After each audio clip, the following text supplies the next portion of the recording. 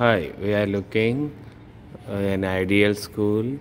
Say like this should be their U-shape schools with the ground in the center. So with the trees are there, and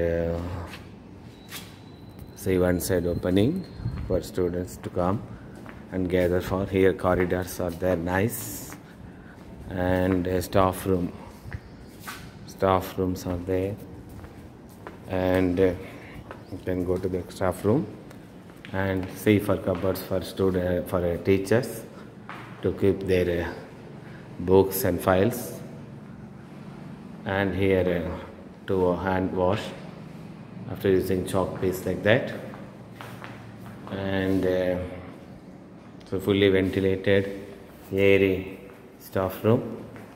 Similarly for toilets also you can see staff toilets different, separate, and for girls separate toilets, boys separate toilets, and corridors.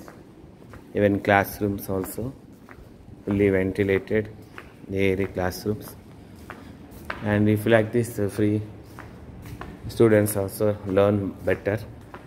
Otherwise, if they are kept there like in the matchbox, how the sticks are kept, if the students psychologically also they get weakness. And so the toilets also for staff room and for students are separate should be there like this. And in the classroom also you can see very nice, and see that 4 fans are there, and in classroom also nice furniture, and here cupboards are there to keep books all here, because students should not be allowed to carry heavy loads on their back. And in the classroom 2 doors are there, so here and there, if any emergency, 2 doors they can use and they can save, because sometimes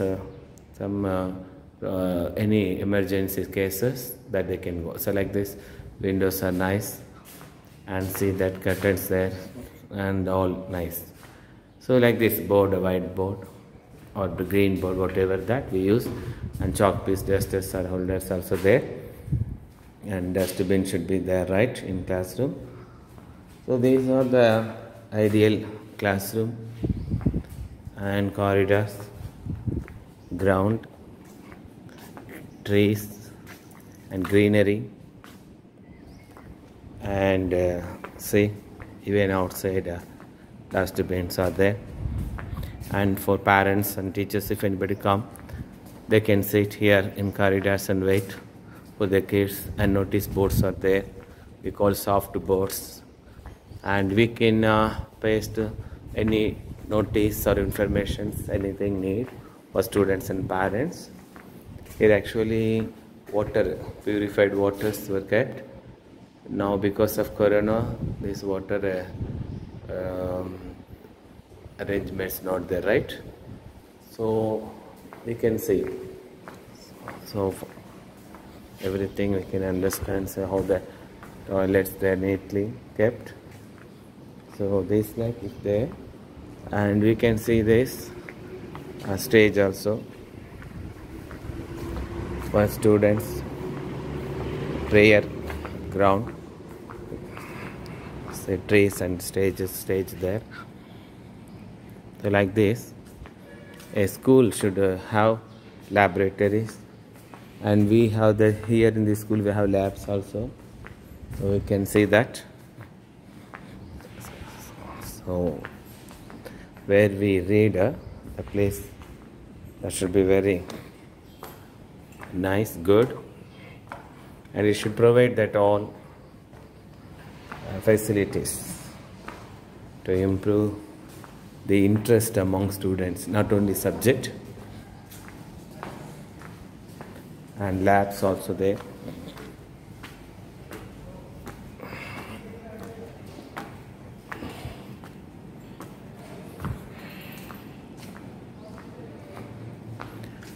So chemistry lab,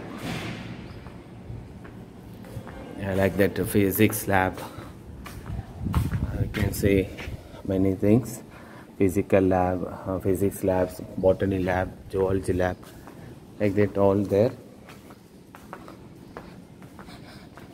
Right. So I hope you understood what that ideal school need. Not only physical lab, computer labs, chemistry lab, botany, zoology, hostel facilities there, hostel buildings there, and for public waiting place, parking place, all should be there.